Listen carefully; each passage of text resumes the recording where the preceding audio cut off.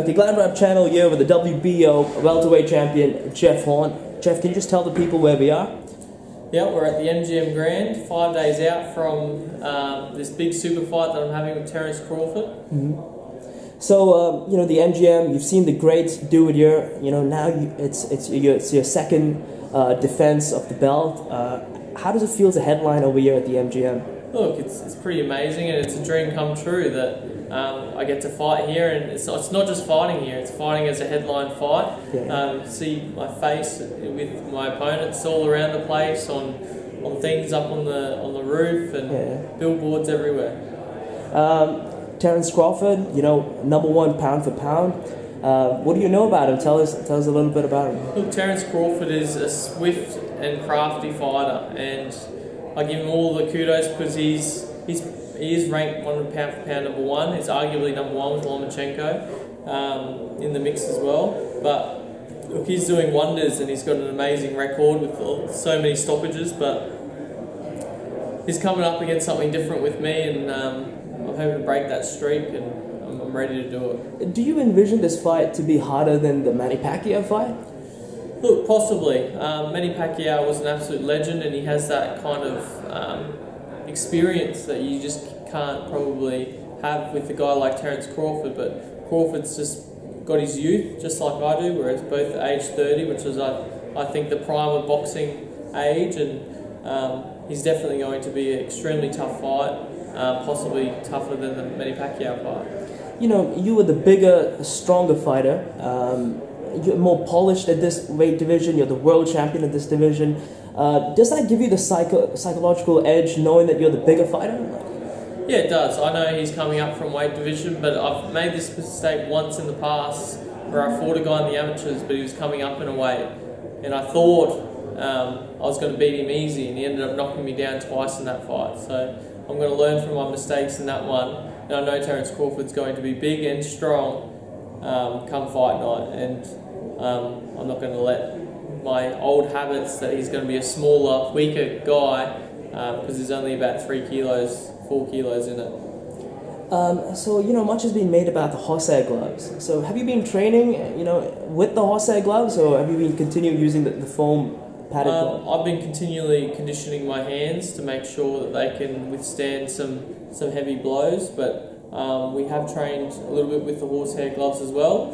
Rips my knuckles up a little bit on the bag when I use them for a long period of time, but look, it might be the horsehair gloves now, or it might not be. We'll soon find out. Okay, but you still actually get the edge by using the gloves, but are you sort of opposed to using the gloves at all? Look, I prefer not to, only because the wife and the family's requests that I don't use these horsehair gloves because they're slightly more dangerous. But the same thing's going to happen if you get hit clean with the horsehair glove or clean with the normal foam padded glove. You're going to get knocked out. And also the Top Rank gym, I heard you were having trouble there. I mean, do you think that's sort of like I don't know, I don't want to get into conspiracy, but do you think they were trying to rattle you by sort of giving you a gym that was not state-of-the-art, sort of deflated, you know? Yeah, look, it wasn't a bad gym. Like, we had a lot of room, 2 massive rings there, some bags there and stuff like that, but it just was hot. It's like a tin shed in the desert, so it's going to be hot in there, and it was all closed up, but then we opened it up. It wasn't too bad, but we've been training in winter over in Australia, and it's slightly colder, and we're going to be fighting in an air-conditioned venue, so we want to be fighting as close as we can to what we're going to be fighting, and an air-conditioned gym in the desert is a lot better and a lot closer. And now you're training at Kevin Barry's gym. Did you watch that fight between Anthony Joshua and Joseph Parker? Yes, I did. Yeah, what did you think? Look, it was a good fight. It's really good that Joseph Parker managed to make the distance, and he could have easily landed a shot and knocked Anthony Joshua out. Unfortunately, he didn't, because he's my I guess one of my stable mates here, and I'm always rooting for him. But yeah, he didn't do that, but he still gave a good fight, and maybe again in the future they can have a rematch. You know, one of the points raised about that fight was the referee sort of interfered too much, like the Italian ref. Do you see that as a problem maybe for this fight with Robert Byrd? Do you see that when you get up close with Terence and maybe he might stop the action? Yeah, possibly. Like, that did ruin that fight. If Joseph Parker was able to fight on the inside a lot more, it might have changed the fight and he might have been able to win.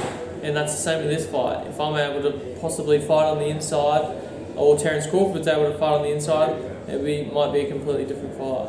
And when you win this fight, are you going to continue to call out Floyd Mayweather?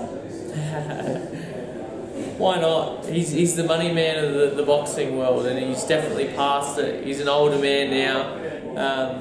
He's easy money these days. Yeah, he might not think so. He might still rate himself, but he's over 40 years old, and he'd be easy money.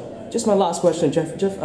If you hear the words "and still," does that mean you're one of the greatest fighters in the world at this stage?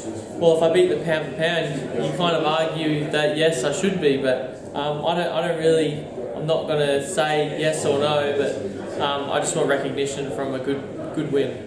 Fantastic. Thank you, Jeff. Thanks for your time. All the best. Cheers, man. Kagan.